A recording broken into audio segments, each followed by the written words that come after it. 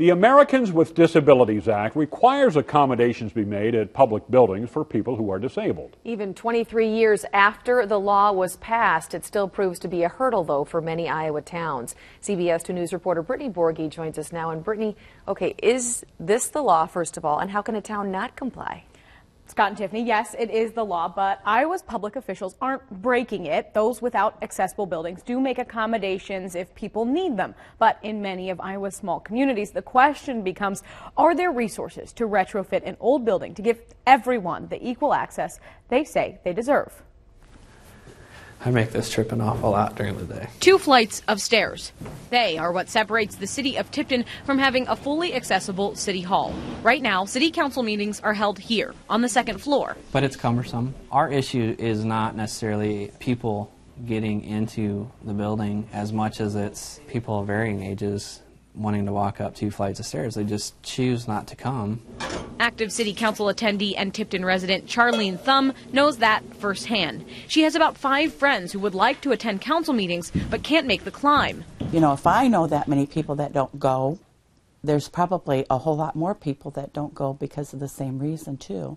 The city does offer accommodations. They'll bring the meeting downstairs if folks can't make it up, but the downstairs space is small. This is actually the room that they held council meetings in at one time. And Charline says people don't feel comfortable with the idea. And you also don't want to be the one that they're moving a meeting for. Without the ability to put an elevator into the building, City Administrator Chris Nosbisch says the council is scouting for a new spot. Finding a space that's more accessible is one of our top priorities.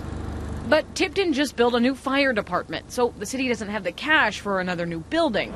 They're looking at the space available in other current buildings to find something that works for everyone. Cost is always a factor. It is very expensive when you put elevators in, you put ramps in. Cedar Rapids McKinley Middle School principal Steve Goodall says that's why his 3-story school that was built in 1922 didn't get ramps and an elevator until 2011. He says it's the age of a building like McKinley that makes it so difficult to retrofit. And it took $700,000 district-directed tax dollars over 2 years to update the historical building. And being able to make all of that accessible is a challenge. It wasn't designed for that. But it pays off, especially for students like 8th grader JoJo Braggs.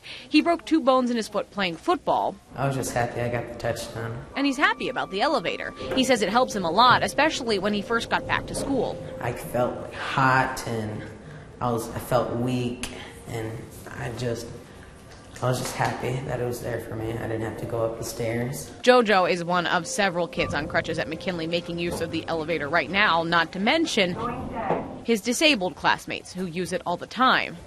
So these facilities are either paid for when a town reprioritizes money or when its residents demand a solution. And it doesn't matter if it's going to class in Cedar Rapids or catching the council in Tipton. They should have the ability to go when they want to. The idea is making our public spaces a little more accessible makes our democracy a lot more functional. And the more educated those individuals become, you know, it starts to spread and spread the right information as opposed to maybe the wrong information. The city of Tipton is currently looking into 5 different places to hold its city council meetings. Nosbisch says they'll hold a meeting at each different location and see which one works best for everyone. Reporting live in the studio, Brittany Borghi.